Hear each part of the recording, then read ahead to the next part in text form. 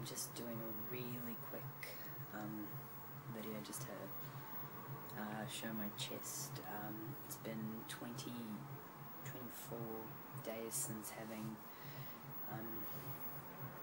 top surgery with Dr. Garamoni in Sunrise, Florida.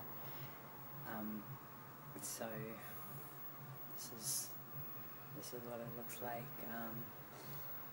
I've had chest surgery previously, so he didn't have his normal canvas to work on, but I'm very happy with what it looks like. I think he did a really good job.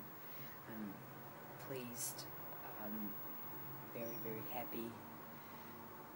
Looking forward to it being completely healed and going back to working out again. So it's a close-up of the nipple.